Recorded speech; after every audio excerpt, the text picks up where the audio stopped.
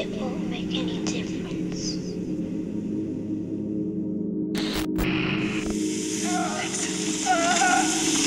Get it off! Get it off! The medic leaned over the patient, Rebecca Jordan. She was on a presser bed, and the fields held her firmly to the cushion like a giant hand. She struggled, but the harder she tried, the stronger the field became. She managed a scream. "Easy, Rebecca, easy. It's only a dream. You're fine. Everything is okay." Newt's breath came in gasps. Her heart pounded. She could feel her pulse in her temple as she stared up at Dr. Jaron. The indirect light gleamed on the sterile white walls and ceiling of the medical center room. Only a dream, just like the others. Dreams again? Do you want to talk about them?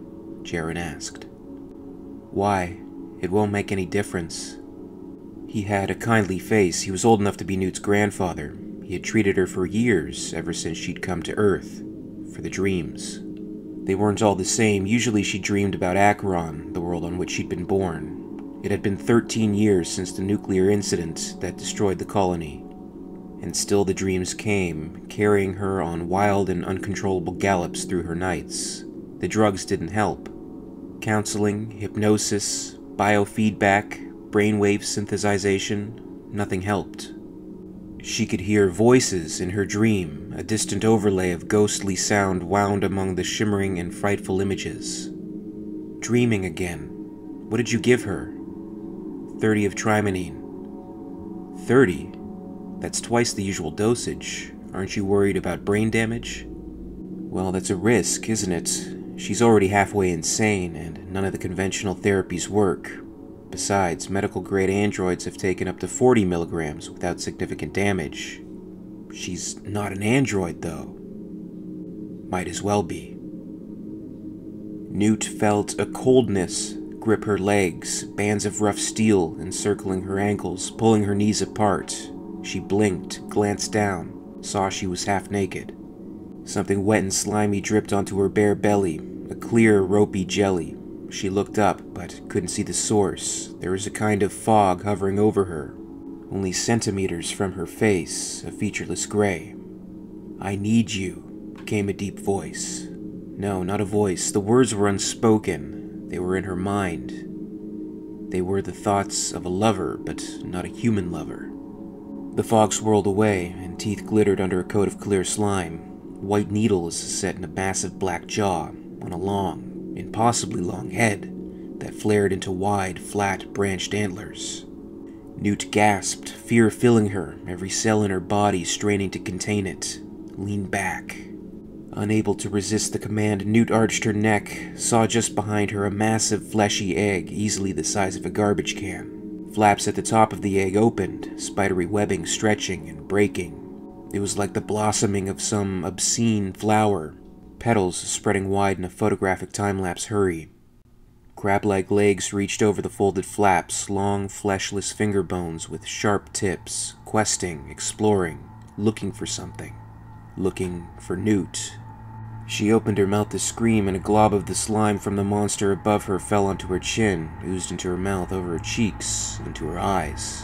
Newt tried to swallow, but it was too much. "I need you." The monster's thoughts tried to soothe. "Do not be afraid. It will be good." "No!" Newt came up on the cot, yelling the word. "Easy, easy," Hicks said. He was next to her, holding her shoulders. "Up and at 'em, people," came a voice from the entrance to the cell. A pair of armed guards stood there. "The General wants to see you," one of them said. As it would turn out, General Spears had a change of heart regarding what to do with the prisoners when Powell brought some information about their backgrounds. Spears confirmed, as did the government before the mission to the alien homeworld prior, that Hicks had a unique viewpoint in that he's had experience with the aliens in the past. This was something he could use. Spears invited his prisoners to break bread. The table was, nearly as Hicks could tell, black glass, expensive for an officer's mess on some back rocket planetoid. Of course, it could have been made from local mineral and not brought in on ship. Even so, it was not something you expected to see. The chairs were some kind of basic fold-out issue, but they'd been padded and spiffed up by somebody with skill and time. Newt was sitting to his left, occupying one end of the table. Another dozen people could sit along the sides, but those chairs were empty. Spears sat at the other end, alone. A platter of what looked to be roast meat sat in front of him. "It's not real beef, of course," Spears said. "Protein, hard gel, and soy, but our mess sergeant has a deft touch with seasonings. It's not bad." With his hat off, Spears was as bald as an egg. Nothing but eyebrows and lashes from what Hicks could see. When the plates had been delivered to Hicks and Newt, along with glasses of red liquid, wine perhaps, and eating implements, the general carved himself a slice. The general raised his glass. "To the core," he said. What the hell, Hicks thought. He lifted his own glass. The wine wasn't bad. Hicks had surely drunk a lot worse. "Eat," the general said. The cook was inspired, Hicks had to admit. The counterfeit beef was as good as any he'd ever had. Right texture, right flavor. If Spears hadn't had told him, he wouldn't have known the difference. Whatever was going on inside Newt's head, Hicks could see she was enjoying her meal too. "Food okay?" the general asked, around a mouthful of it. Hicks nodded. "Very good." This was strange territory, and wherever this conversation was going, they decided to play along. For his part, Hicks was pretty sure this guy's wingnuts were dogged down too tight. It didn't make sense to set him off until they had some idea of what he was all about. "You'll have to excuse my somewhat abrupt manner when we met," Spears said. "There's a war on. One can't be too cautious." He smiled. "It has been brought to my attention that you have had considerable experience with wild strain aliens, Sergeant Hicks." Hicks chewed on his beef, swallowed it. "Yes, sir." Spears popped another chunk into his mouth and chewed it thoughtfully. "Been in combat against them in several theaters, correct?" "That's right, General." "These men are military, Marines. I know about them. What about you, little lady?" Hicks saw that Newt couldn't bring herself to speak. "Sir," he put in. "Newt was on Acheron during first contact with the aliens. The only survivor." The general raised one of his thick eyebrows. "Is that so?" Dumbly, Newt managed to nod. "She survived on her own for more than a month," Hicks said. The general's other eyebrow went up. "Really? Most resourceful. How old would you have been then?" 10, Newt managed. Another one of the face-threatening smiles. "Excellent. I envy you, you know. You've been in combat against the toughest enemies, the most dedicated soldiers men have ever faced. Perfect troops, fearless, tough, almost unstoppable. Your survival is quite an achievement. A fluke, really, but no less heroic for that. The only way to beat an enemy as hard as the one man now faces is to use troops of equal vigor, ones who can match the ferocity of the opposition." That got through to Newt. "You're trying to raise, tame aliens here?" "With the proper leader, my troops could spearhead the retaking of Earth," Spears said. "Think about it. What better way? The wild strain behave like ants. With troops of equal caliber plus proper strategy and tactics, they wouldn't stand a chance." Newt started to say something. Hicks kicked her under the table. She closed her mouth. "Great idea, sir," Hicks said. The general nodded, pleased. "I knew you would see it so," he said. "You've been up against them. You know how little chance humans or even specially bred androids have. How can we help, sir?" Hicks asked. Newt stared at him as if he had lost his sanity. He kicked her under the table again without changing his expression. If Spears noticed Newt's look, it didn't seem to register. "Your experience, Sergeant. I have computer-generated scenarios, recordings of battles on Earth, theories. You have been there. You know the reality. I want your advice, your knowledge. My troops must be as well prepared as they can be when I formulate my strategy." "Certainly, sir," Hicks said, stretched his own scarred face into a smile. "I'm a Marine before anything else. And Newt wants to help too. Isn't that right, Newt?" Newt nodded. "Right." Spears was practically beaming now. He raised his wineglass. "A toast, then." But before the general could offer the toast, the major came in. Spears frowned. "What is it, Powell?" "Sorry to disturb your meal, sir. A security breach. The guard on the south lock has been assaulted. The outer door burned open." One of the land crawlers is missing. The general waved one hand. Oh, that. Powell blinked. Sir? This is my base, Major. I try to keep up. He looked at Hicks. You have to stay on top of things when you're the CO. Enjoy the rest of your meal. You are free to go anywhere on third base. You have full clearance. If you have any questions, Major Powell will be happy to answer them. I suppose I should go and see to the malcontents who have destroyed my military property. With that, he stood, gave Newt a military bow that was barely a nod, and left with Powell. Hicks stared at the general's back as he left, wished he had a gun at that moment. Newt found she was shaking. She wasn't sure if it was because she was afraid or angry. She stood, but Hicks was right there. He hugged her, and before she could do more than stiffen and start to pull away, he whispered, "Play along, Newt. They probably have a cam on us and a voice recorder." She relaxed a little. What? If we don't do what this guy says, he is going to feed us to his monsters. Play along. And so they did. Days passed. Hicks and Newt explored the base. It was like a dozen such places Hicks had been on in his career, standard hardware from the lowest bidder, as cheap as it could be and still work. The one thing he noticed that bothered him wasn't the gear, but the people. There didn't seem to be enough of them for a base this size. If anything, the military usually had too many troops for the work needed. A larger command being what officers like to wave at each other. Given the extent of the base, almost as big as a very small town, there ought to be several hundred more people staffing it. Hicks went to shower, water being one of the few things they had plenty of on the station. Piped up from some deep underground cave as ice chunks melted on the way up by heaters in the slurry conduits, SOP for this kind of operation. One of the few perks even grunts got. Alone, Newt wandered down the narrow hallways, feeling as if she were being watched. God, this was all so insane. Having spent years in a mental hospital because the authorities thought her memories were hallucinations, Newt had some experience with madness. This was right up there. Spears ought to be in a silicone room somewhere, doped to the hairline, scheduled for a full mental revision.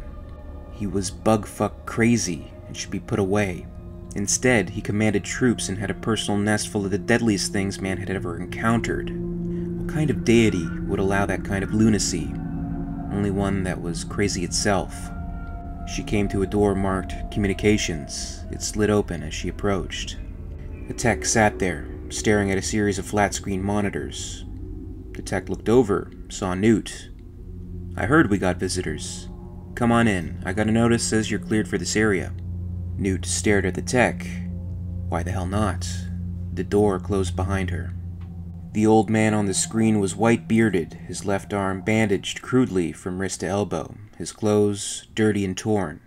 He had an antique rifle lying next to him, something that appeared to be blued steel and worn wood, an old-style bolt-action piece, probably a hunting weapon from 100 years past, back when people hunted for sport and not survival. He sat cross-legged, leaning against a pile of rubble, mostly broken furniture and shattered building material. A small campfire burned in front of him, the flickers from it painting the old man's face yellow-orange. A girl of about 6 leaned against the old man's side, her face dirty, long hair matted. "Here comes Air Sammy," the old man said. Overhead in the night, the running lights of military attack jets appeared, red and green against the smog that was mostly smoke. The rumble of their engines increased. "Will they see us, Uncle?" the little girl asked. "I hope so, honey. They should." The fiery lance of a missile erupted from one jet, then other rockets followed. Like meteorites, the missiles streaked and died quickly to be replaced by a brighter flash of light, followed by artificial thunder as the rockets exploded. The little girl covered her ears with her hands as more explosions rocked them. The old man looked across the fire and spoke as if there were an unseen watcher sitting there. "That's it for now, sports fans. Tune in again tomorrow, same time, same satellite, for another exciting episode of Life in the Ruins of Earth. We'll sign on at 1900 if the bugs haven't eaten us. Summer's over and it's getting dark sooner. That's a dislink and end it." Newt gripped the arms of the plastic form chair tightly and found she had been holding her breath as the image on the view screen went black. She forced herself to relax, to breathe. "They're regulars," the tech said. "Amy, Mona, Uncle Bert, sometimes Leroy. He's Chinese, we think. The kid looks to be about 6. Our guess is that her mother is in her late 20s, some kind of the stuff she talks about. The old guy is maybe 70, probably not related, though the kid calls him uncle. God, Newt said. I don't know why they bother casting, the tech said. It's not like anybody is going to drop down and help them. Newt shook her head. Maybe it's all they have left. It matters that they try. People do that. The tech shrugged, scanning for another image. Or did it? This base location is classified information, he said. But I can tell you that the cast we just saw is history. Even in cold sleep and with full-race G-drives going through the hypercut, we are a long way from Earth. The little girl could be years older by now. That or worm food. It's a message in a bottle. Newt's insides clenched. She knew just how that little girl must feel. The images shifted on the various screens, sometimes people, sometimes test patterns, sometimes information blurring past so fast she couldn't begin to read it. A montage of humanity calling out to itself electronically, sending its voices and pictures out on invisible waves into the galaxy. Is anybody listening? Is anybody there? A woman appeared on the screen to Newt's left. She was attractive, dark hair chopped short in a spacer's cut, chiseled and even features, thin lips, good cheekbones. Who's that? The tech glanced over at the picture. He smiled. That's Ripley. Ripley? He looked at her as if she were not particularly a bright child. Ellen Ripley. The Ripley. She was on the Nostromo and the Sulaco. She was there at the beginning, on LV-426, first contact with the aliens. Holds the record for long sleep as far as we can tell. You've been living in a cave for the past few years? Yeah, you might say that. What happened to her? The tech fiddled with the control. Can't get the sound, sorry. This is a really old cast. We catch a few of them now and then, light speed being as slow as it is. Never know what you're gonna pick up. I can plug into the computer lip reader if you want. What happened to Ripley? The tech shrugged. Dunno. She was the only survivor of the Nostromo. Basically a bunch of truck drivers who sat down in the wrong place at the wrong time, got infected. She later went back out to the colony as an advisor with a crew of colonial marines. The colony was destroyed in a nuclear explosion. Probably they all died. There were some rumors. Newt, exhausted, stared at the tech, waited. I had a buddy, used to work for a civilian biotech division of a major Terran company. He said Ripley managed to get off-world before the place blew. Wound up on an old prison world somewhere. They sent somebody out after her, but that's where the story ends. A lot of shit got lost after the invasion. Who can say? You seem to know a lot about it. Not really. General Spears studies everything available on the aliens. Bunch of it gets routed through here. You pick stuff up. Newt stared at the woman on the screen. She felt a kind of kinship with her. How had she behaved when she faced those things? Was she alive somewhere, or blown to atomic dust, the same way Hicks had blasted the aliens' homeworld? Or worse, webbed to a wall and used as a human incubator for a baby monster? The image faded. Newt leaned back in the chair and allowed the other vidpics to wash over her. They were hypnotic, light strobing, low sounds droning her into a kind of solemnness. Newt was dropping into a troubled sleep when the images shifted once more. It was the broadcast from earlier. The viewpoint changed. There was a quick disorienting flash on the ground. Then the picture steadied on Uncle Bert, once again addressing the unseen viewer. It's worst at night. You can't see them. You can only hear the screams. We usually avoid the buildings, too many places for those things to hide. Of course, nothing's really safe anymore. It's getting more difficult to maintain the uplink. Once the creatures destroy the relay station, we'll be cut off. People have been congregating near the first insurance plaza. We've heard rumors of a military food dump, fresh water. The old man paused. Hold it. The sounds of screams and a struggle could be heard from in the streets. Don't be afraid of her. Join her, came a deep and unseen voice. A second later, tall men in camo gear stepped into sight. The woman was being dragged, pleading with her captors. The Queen will be pleased with this one, the first soldier said. She will smile upon us. He looked around the clearing, what had once been a busy street in a major city. At the plaza center, there were no military food dumps, no water, no oasis that would harbor endurance of any human life. These congregations had been in honor of the alien queen. The bug feeders, as they had been called, were rumored to hunt down survivors and bring them to the queen as host for further soldiers in her army. The rumors were indeed true. "You're only making it harder," the soldier said to his offering. "Once she joins with you, there's no more pain, only the peace that comes from being with God." The uplink began to destabilize. Static and distortion veiled the struggle that followed. "Oh Jesus, they've dropped down behind us," the old man gasped. The image vanished. The scanners cycled, looking for another broadcast. Seated before the now blank screen, Newt was drenched in sweat, her heart pounding. "A lot of them over there like that," the tech said. "Not enough they have drones out hunting people, now they got traitors doing their work for them too. Hard to imagine why somebody would do that." Newt sighed. It was almost a sob. Yeah, it was hard to imagine, but there it was. Jesus. How could anybody sink that low? In this series, I'm recounting the Earth War, as depicted in the Aliens comic series. The accounts are explored as originally published, despite certain names, locations, and other events having been altered over time. For more on the Earth War, you can check out the accounts of the Earth War playlist on the end screen, and stay tuned for the latest videos.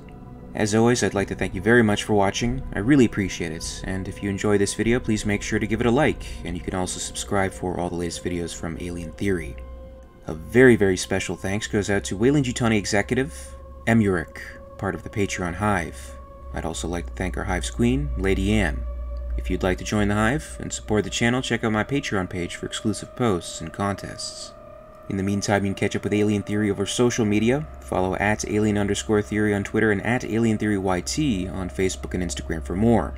And until next time, this is Alien Theory, signing off.